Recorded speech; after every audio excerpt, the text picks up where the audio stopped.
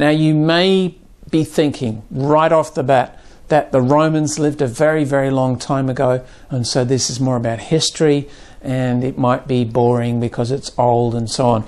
But I want to show you some places where you can still see Roman numerals. Now it depends a little bit on where you live, but there may be old buildings, old government buildings, you know, the city hall, old churches and so on will quite often have Roman numerals on them.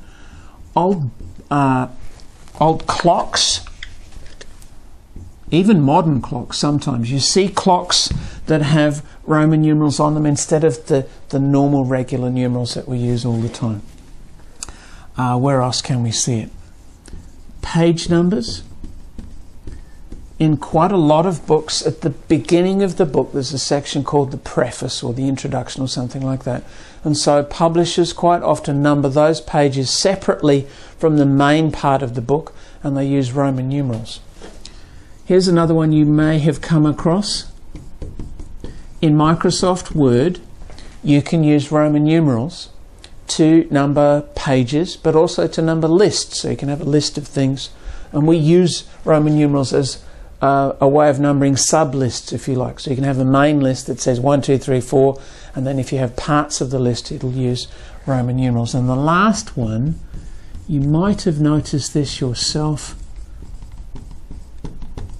in Hollywood movies, not in the movie itself, but at the end of the movie, right at the very end of the credits, if you watch it right to the very end, there's quite often a Roman numeral at the end saying the year that the movie was made. Okay, so here are the symbols that they use. There were 7 of them, I should say, that we still use if we want to use Roman numerals. And they have these values. So the I represents 1, which is nice and easy because they both look quite similar. The V is 5, X for 10, L for 50, C for 100, D for 500, and you can probably guess the M is 1000.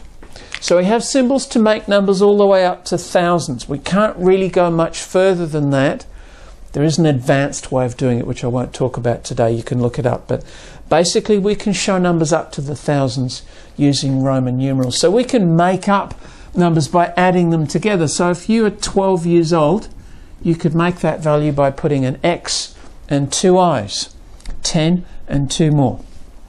If you have a relative who is, say, a grandparent who is, let's say, 73, how would you write 73? Well, you'd write L for 50, 2 X's for 2 10s, and then 3 would be 3 I's.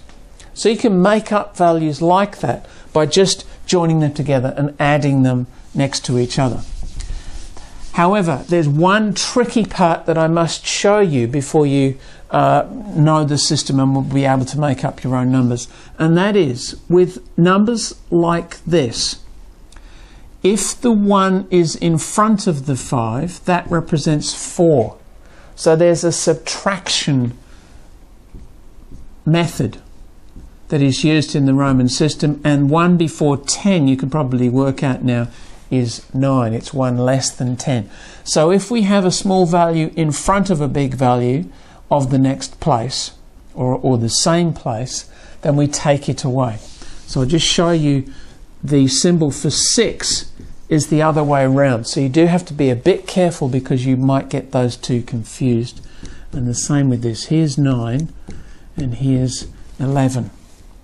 And that's the same idea. All right. So those are the basic rules. Those are the ways that we make up numbers. You can have quite a bit of fun with this, and I think you're going to enjoy it.